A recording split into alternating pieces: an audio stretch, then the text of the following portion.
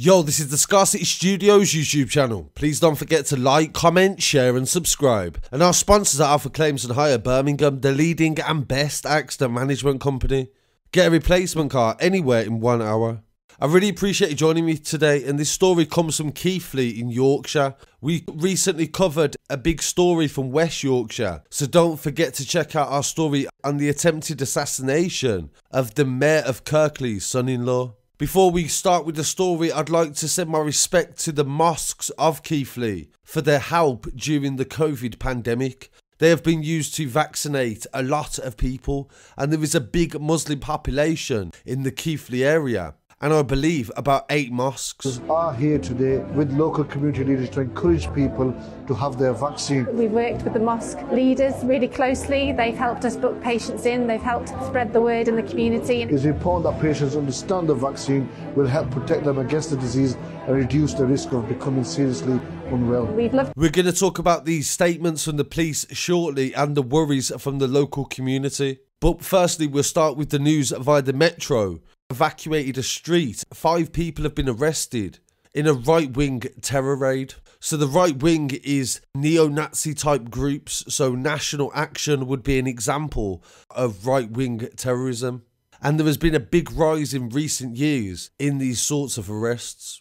2 men and a woman were arrested in Keighley near Bradford by officers from the counter-terrorism policing North East. And the men aged 29 and 30 and the woman aged 28 were taken to a West Yorkshire Police station. They were arrested for commission, preparation and instigation of acts of terrorism, contrary to Section 41 of the Terrorism Act 2000. A man who's 28 years old from North Wales and a teenage boy who is 16 years old from Wiltshire have also been arrested on suspicion of the same offences as part of the investigation.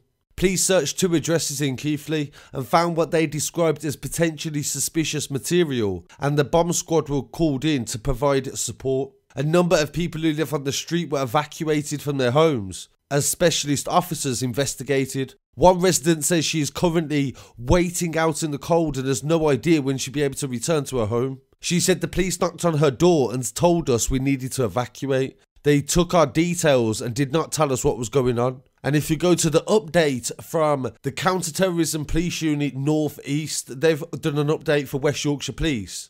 And they state that they made the arrest on Saturday, May the 1st. And the Explosive Ordnance Disposal Unit attended the address. They took precautionary measures and a cordon was put in place and they evacuated some people. But now the cordon has been removed.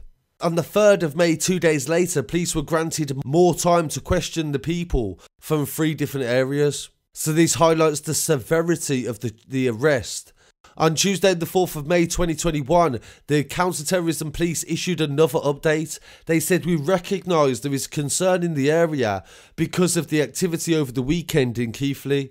They said the arrests were part of a pre-planned operation and intelligence-led. There is not believed to be any immediate risk to the community. The arrests are part of an ongoing investigation by Counter-Terrorism Police into a right-wing terrorism group, and we are grateful for the understanding and patience of locals in the area. They then go on to say that speculation of any kind is unhelpful to the investigation and has a negative impact on any further prosecution. They ask people not to comment or speculate on the people that are arrested and the subjects of the investigation on social media or platforms. And if you have any concerns, please speak to the neighbourhood policing team in the first instance. So the reason the police are saying this is because a lot of local community news sources have been saying that the threat was to the local community in relation to the Muslim community. I'm not going to say any specific locations or landmarks that they may have been targeting because we do not know. That would be pure speculation. And it is very common, I'm not sure why, they strongly believe that this was what the plot was about. And of course, people are upset that this hasn't got more coverage in mainstream media. This isn't being discussed on TV if it was an Asian arrest. And this is definitely something people should be talking about. And we're definitely going to follow this story. Make sure that it gets the platform that it deserves. Like I said, there's been a rise in anti-Islam attacks in recent years.